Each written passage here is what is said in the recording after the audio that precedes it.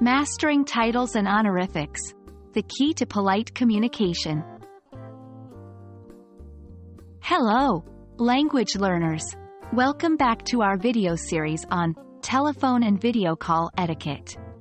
Today, we're diving into a very important topic, using titles and honorifics.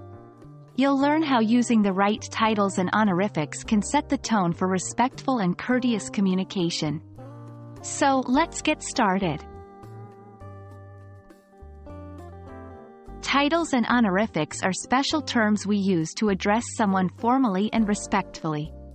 In English, these include words like Mr., Mrs., Ms., Doctor, and so on.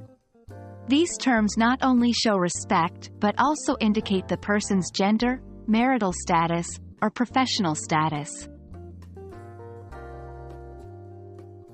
When addressing someone, it's best to use their preferred title followed by their last name, like Mr. Smith or Dr. Jones. Mr. is used for men, regardless of their marital status. Mrs. is traditionally used for married women. Ms. can be used for women regardless of their marital status. Doctor is used for individuals with a doctoral degree or medical practitioners. Always remember to use a title unless the person has given you permission to address them by their first name. Different cultures may have specific rules about using titles and honorifics.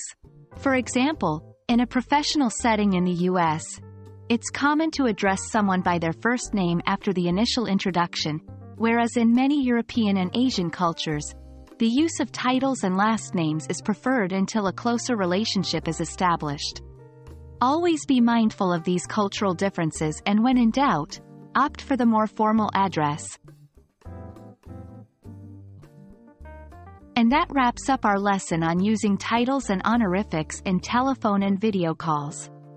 Remember, the key to polite and respectful communication is to address people in the way they prefer, so don't be afraid to ask how someone would like to be addressed.